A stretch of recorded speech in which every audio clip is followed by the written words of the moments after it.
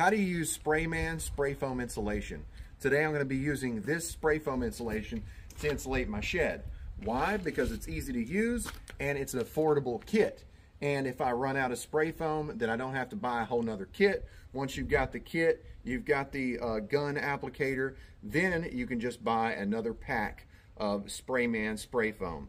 If you want to watch another tutorial, click this link right here. It'll take you to a video where it shows you how to use this. Today I'm going to show you how to use it. I did a video insulating my shed behind me, but I did not do the best job showing you how to use this the right way. So today I'm going to show you the right way, and if you use this the right way, it's going to go a lot further, because if you're using it improperly, then the same can is not going to cover as much area. So I'm going to show you what's included in the kit, talk about how much it costs, and then I'm going to insulate my storage shed. Let's go. Got the spray gun here. This is how we're going to be able to use the spray foam. We're going to attach it right here, and we've got a regulator so we can adjust the amount of spray foam that we use by taking this and turning it clockwise and counterclockwise. And this right here is what the spray gun came in. Here's the foam cleaner, because when we get done using the spray gun, we can take that and clean this gun, and we'll be able to use this if we ever have to buy another kit.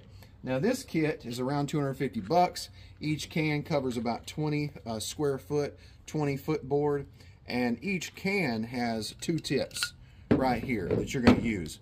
Depending on your application, whether it's ceiling or vertical, you'll use a different tip. And you can see that the tip actually says B, A, and B. B is used for ceiling application, A is used for vertical application.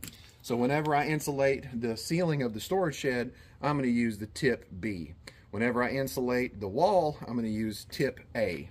And the way you take and attach that tip is you just take this right here, and this is tip number A, and then you just rotate it and put it right on there. And there's the tip, it's attached. Before you use one of these spray foam cans, you're going to shake it up 20 to 30 seconds. So take your tips off there,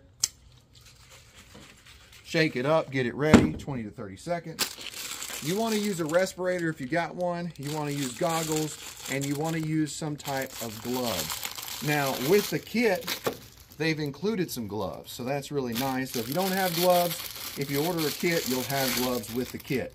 Now you want to keep in mind that when you're using the spray foam insulation, you read the can, because there's some instructions, and on the back it'll tell you that you need to stand about 12 to 16 inches away from the wall when you're applying the spray foam. And you also need to be aware of the temperature, because if it's below a certain temperature outside and it's above a certain temperature, then you're not going to get the best use of that spray foam. You're not going to get the same result. So you want to make sure it's within a certain temperature outside, not too hot, not too cold. We're going to go ahead and get started. So what I'm going to do is, I shook up this can. I'm going to shake it up some more. I've already applied my tip, and I'm going to take the top and take the cap off. All right, now the cap's off. What I'm going to do is I'm going to take this and I'm going to screw it on. All right, so very easy. All right, and we're going to start by doing the door. All right, once it's attached, you'll know it. Take this right here, stand back about 12, 16 inches. All right.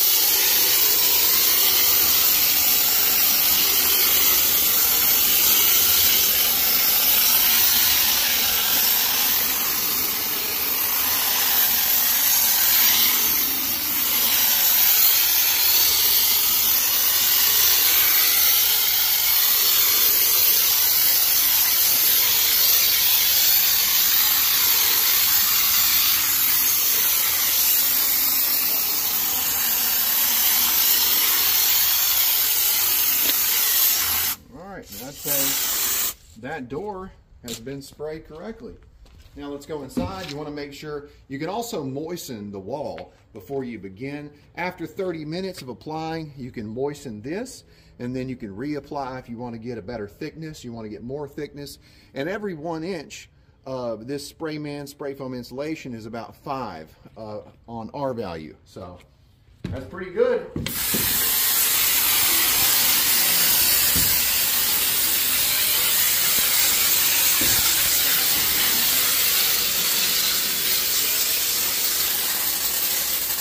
And you can see one can covered quite a bit. I did not do as good a job on all the rest of this shed compared to what I just did right there, because I am using it correctly now. So I understand how to use it. And you understanding how to use this is the difference between you getting a really good result and a very poor result. So glad that I understand this. That looks a lot better right there. Look at that door. Just take a, would you just look at it? Would you just look at it? Now we're going to go ahead and use tip B, and I'm going to show you how to insulate ceiling applications. So before we take and put this can on, oh, I didn't put my gloves on.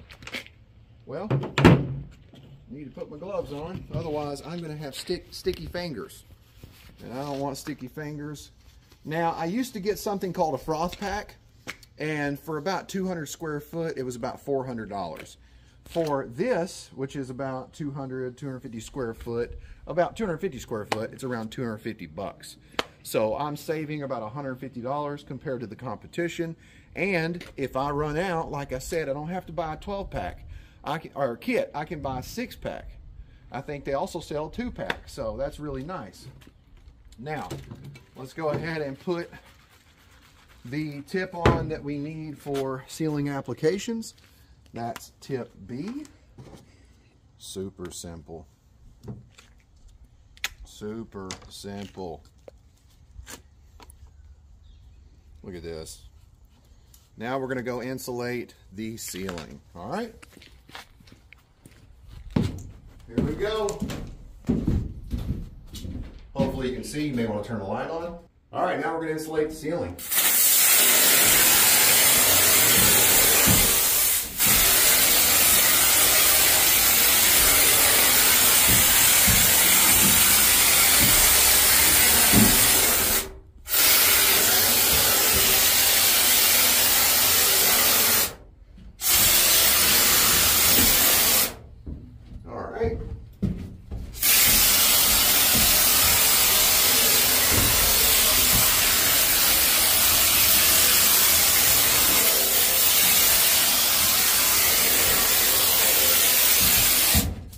Wow, that is so nice.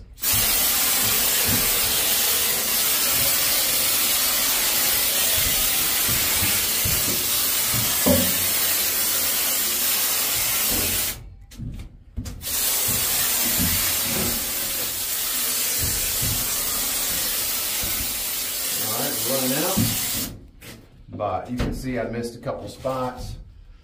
First time using tip B for ceiling application. When you're done using the foam gun right here, you're going to take and clean it with the foam cleaner, and that's so that you can reuse this. So what you're going to do is you're going to attach the can, and then you're going to take and spray it out.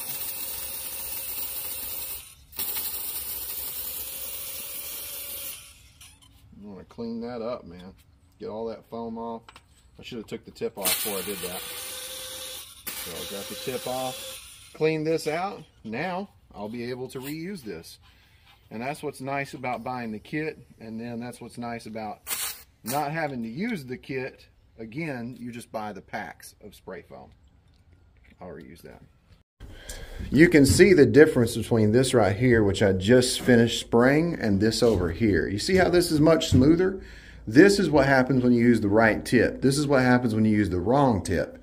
And once it hardens up, it's like a closed cell foam.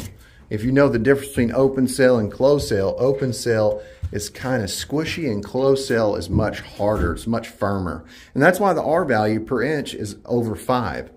So, but you can tell the difference. Look at that. Look how smooth that is. And look how lumpy that is. Smooth, lumpy. Make sure that you watch that video on their website that I've got down the link in the description. Now that I've got my storage shed, my little storage building here, insulated with Sprayman Spray Foam Insulation. I can move my shed down to my homestead area, and now I can install some type of air conditioner inside, and then I can store my battery inside for the solar system that I'll be installing. If you want to see the solar system I'm installing, if you want to see my progress with the battery installation, check out my videos. Stay tuned, hit the like button, subscribe, and smash that bell, ding, so you know what I'm doing. If you want to learn more about Sprayman Insulation, maybe check out their website. Click the link right here, and that'll take you to their website. And I've also got a link in the description where you can go buy Sprayman Insulation, and you can also visit their website. Hope you guys enjoyed the video, and I hope you learned something. If you did learn something, let me know in the comments what it is. If you don't have a question, that's okay. Let me know who you are, and let me know where you're from. Also, let me know what advice you may have, and let me know what brands of spray foam insulation you're using. If you decide to get Sprayman insulation, let me know what your experience is. I'd love to know. You've been watching HVAC Tips for Homeowners. I'm Tad, and I'll keep you cool if you let me.